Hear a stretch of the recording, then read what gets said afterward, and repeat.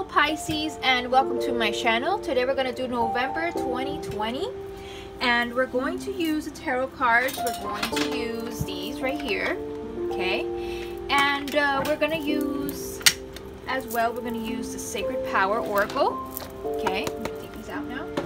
And we're going to use the scarabs, and we're going to use the dices, okay, to give us some messages. And what else are we going to use? We're going to use the Romance Angel deck, okay, for messages that we may have for this month. So we're going to read about love, about career, about health, anything that pops out. We're going to see what November 2020 message has for you. And I want to remind you to please like if you like this video at the end, comment if anything resonates with you, and of course pick whatever resonates with you, because remember, this is a general reading for Pisces. This is not for everybody, so you know, make sure you pick whatever resonates with you. And if you want a private reading with me, then go to the links below and I'll be more specific about your situation. Okay, that being said, let's get to it. Let's shuffle. Okay, Pisces, let's see what we have here for you this November. Okay, let's see. Move the camera a little bit over here. Yes.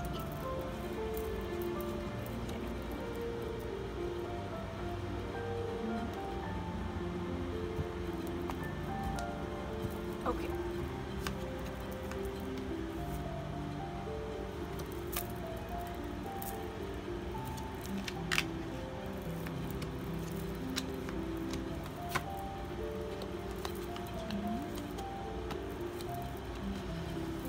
Alright, let's pick an oracle to see what message we have here.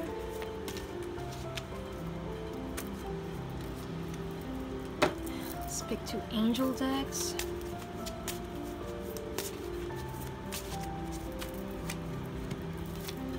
Okay, and let's flip these around and see what we have here, Pisces. Okay.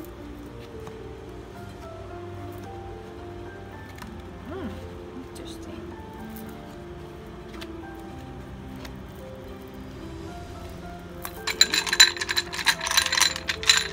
Oh, that one fell there. Okay. And just two more. Okay. This could get a little messy. All right, let's get a little scarab here. See what message we have. Okay, and let's see what the Romance Angel has. Okay. All right. Oh, we forgot to flip this one. Intuition. Ooh, this is a very Piscean type of card. Intuition. Pisces are known for their intuition. Okay. What's the main thing here that's going on now? I'm not talking about next month. I'm talking about now. Okay.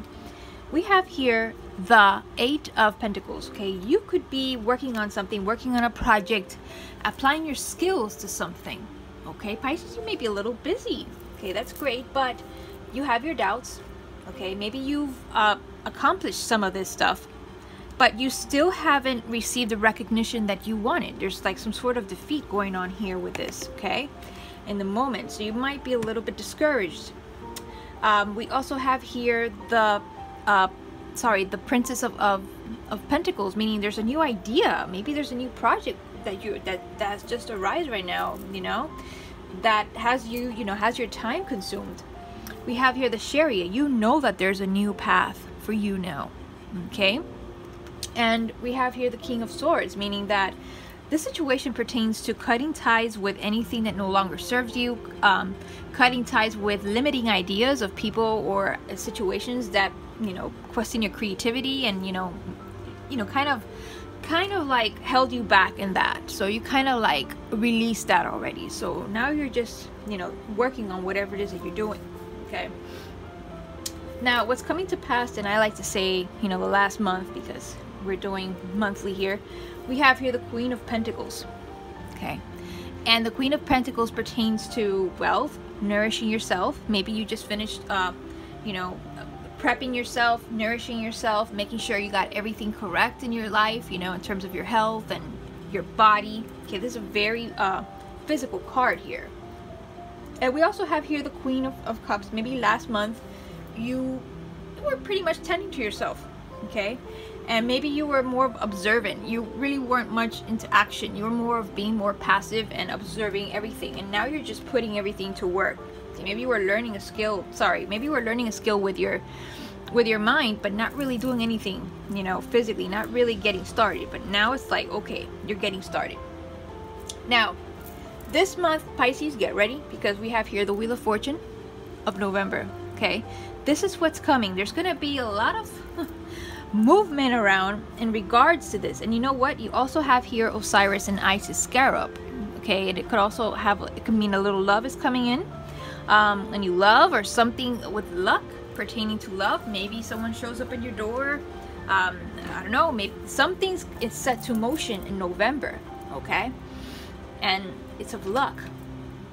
Now, your attitude towards that will be the Ten of Pentacles, meaning that you're gonna feel like you have everything you wanted.